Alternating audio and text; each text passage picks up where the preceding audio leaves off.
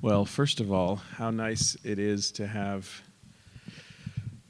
a film that demands to be seen on a giant screen. Thank you for bringing audiences back to the cinematic collective experience.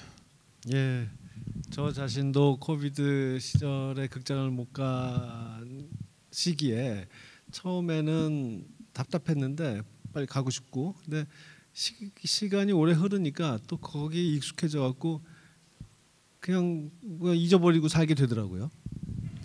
I myself could not go to the theaters during COVID, and at first it was frustrating, but you eventually get accustomed to it.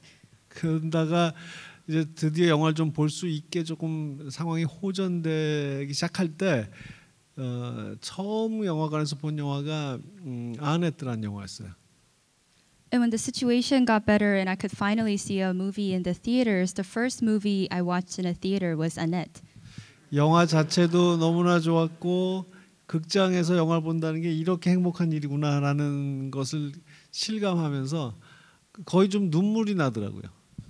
The movie itself was also very good, but I have forgotten how happy it makes me to see a movie in a theater. I was almost on the verge of tears. 그래서 역시 나의 이 사명은 나의 소명은 영화관에 있구나라는 것을 깨달았습니다. That's how I realized my mission is at the theaters. 재밌는 사실은 제가 현재 작업하고 있는 작품은 TV 시리즈입니다. The funny thing being that I'm currently working on a TV series, actually. I'm sorry. It's okay. We have this for now, and this film is being released very soon, later this month, by MUBI, and it will be at our own theaters here at Lincoln Center later in October, so tell a friend. So, Director Park, first question. I was thinking as I was rewatching the movie, it could be a detective story with a romance built inside it, or it could be a romance that's revolves around a detective story.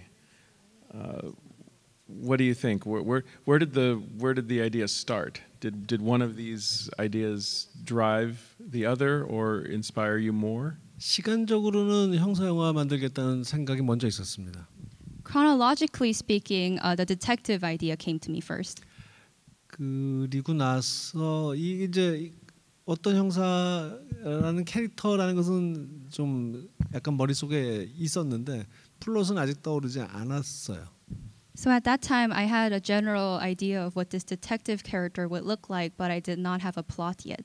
그러다가 안개라는 지금 방금 들으신 이 노래를 듣게 됐습니다. 그래서 오랫동안 안 듣고 잊고 있었던 노래인데 제가 어렸을 때부터 들었던 아주 친숙한 곡이긴 하지만 그 곡을 들을 때 이 노래를 사용하는 사운드트랙에 사용하는 영화를 만들고 싶다는 생각을 했어요.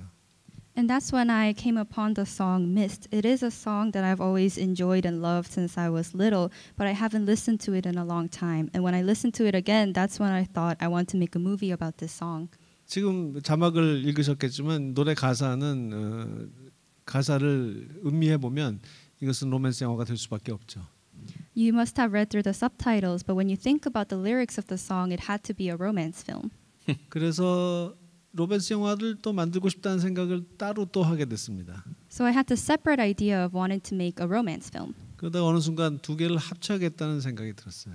And at some point I realized I could combine the two.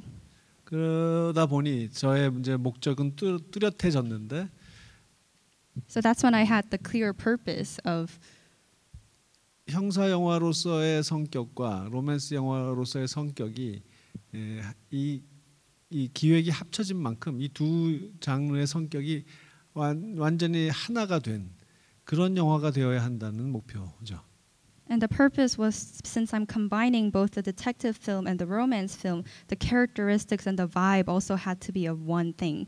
그래서 형사가 업무를 끝내고 퇴근하고 비번일 때 여자를 만나는 그런 얘기가 아니라 그게 완전 하나가 된 영화가 되어야 된다는 것이었습니다. So it's not a story about a detective who meets a woman after work. It had to be one coherent thing. 그것을 수행하기 위해서 모든 노력이 집중됐습니다. And I worked my best to achieve that purpose. Let me follow up and ask you a little bit more about the song. The song plays such a key role in unlocking this relationship between these two types of films you were thinking about. It's sort of the key to all of it for you. Why was the song, if you don't mind sharing a little bit more about why the song was so meaningful and how it played that key role for you? 예, 그럼 굉장히 개인적인 것이겠죠. 한국 사람이라면 다 아는 노래인데 유독 제가 이 노래에 꽂혔는지, 그리고 또 왜 어려서부터 알고 있는 노래인데, 좋아했던 노래인데 왜 그 시기에 유독 또 꽂혔는지, 그거는 그 순간 어느 뭐 영감이 나한테 왔다는 식으로밖에 설명할 수 없을 것 같아요. So I guess it's a very personal matter to me. Every Korean person is aware of the song, but why it came to me at that particular point of my life, why it inspired me in that way, I think it had to be a special kind of inspiration that has struck me in that moment. 근데 확실히 이런 일은 있었습니다. 이 노래는 원래 여자 가수의 곡으로 유명한데요. 지금 들으신. 근데 제가 몇 년 전에, 한 3년쯤 전에 남자 가수도 이 곡을 커버해서 불렀다는 사실을 알게 됐던 겁니다. But this I will mention, the female version of the song, that is a lot more well known. But a few years ago, I want to say like 3 years ago, I did run upon the male version of the song. 근데 이 남자 가수, 여자 가수 다 남자 가수 중에 최고, 여자 가수 중에 최고로 제가 좋아하는 저의 영웅들입니다. And both the female singer and the male singer are one of my favorite singers and my heroes. 그런데 남자 가수의 버전이 있다는 사실을 알게 됐을 때 즉각적으로 든 생각이, 여자 가수 버전으로 계속 영화 속에 이 노래가 등장하다가 마지막 장면에서만 남자 가수의 목소리, 그 버전이 탁 반전처럼 깜짝 놀라게 나오는 그런 영화를 만들고 싶다는 생각이 들었던 겁니다. And when I found out about the male version of the song, I realized I want to make a movie that includes both the female version of the song and the male version of the song. Specifically, we hear the female version of the song throughout the movie, and only in the last scene do we hear the male version, which would come as a surprise and a big reversal. 그런데 편집을 하면서 남자 가수 버전을 마지막에 써봤더니 이 영화가 너무 남자의 이야기로 그냥 귀결돼 버리고 말더라고요. But in the editing lab, when we put the male version at the end of the film, I realized this really makes the film into a very male character-centered plot. 그래서 결국은 그 버전을 사용하지 못하고 그 가수 두 분을, 지금 70대이시지만 두 분을 스튜디오로 모셔서 어렵게 설득했어요, 정말. 그래가지고 겨우겨우 모셔가지고 듀엣 버전을, 세상에 없던 버전을 새로 녹음을 했습니다. So I ended up not using that male version. Instead, I invited the two singers who are now in their 70s. It was very difficult to have them both in the studio to record a totally different duet version of that song. 여러분이 들으신 게 바로 그거고요. 이 노래를 녹음하던 그 현장에 제가 있었던 기억은 정말 저에게 영화 감독이 된 보람을 느끼게 해준 평생 못 잊을 추억이 됐습니다. And the song you heard play over the credits is that exact duet version. And sitting in that studio and watching those two singers sing was one of the most unforgettable, happiest memories of my life as a filmmaker. Thank you.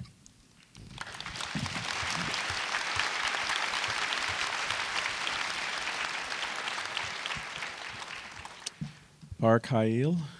Yeah. Welcome. Welcome to New York. What do you think so far? 네, 어젯밤에 왔습니다. I got in last night. JFK 공항에 도착하자마자 피곤하긴 했지만 오늘 아침 일어나서 이렇게 여러분들과 만날 생각하니까 굉장히 설레었습니다. 지금도 너무 행복합니다. Landing at JFK last night, and I was very exhausted, but I woke up feeling very energetic and excited for the idea of meeting you guys in person. And I'm really still very nervous, but also very elated about everything that's happening right now.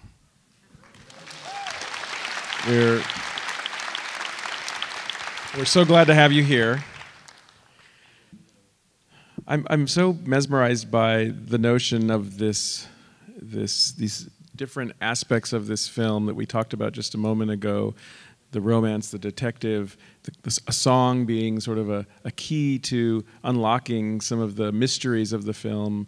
But how did you read it from your perspective as an actor, and maybe share with us some of the conversations you had as you were working with director Park to develop how you would approach this role?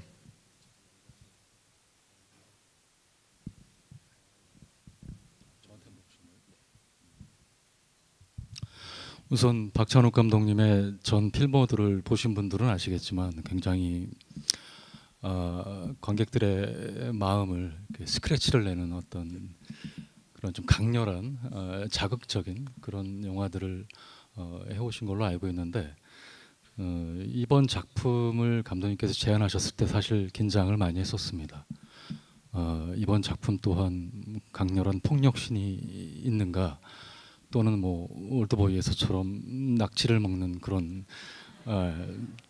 충격적인 장면이 있는가, 아니면 또 강렬한 섹스씬이 또 포함되어 있는가, 이런 여러 가지 폭탄 같은 배우로서의 부담감을 안고 감독님의 제안 캐스팅에 대한 이야기를 들어봤었는데,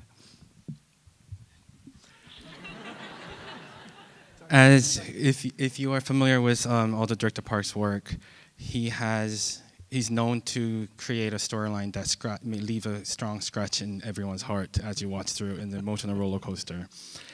And so when I first heard the casting request, I was very nervous.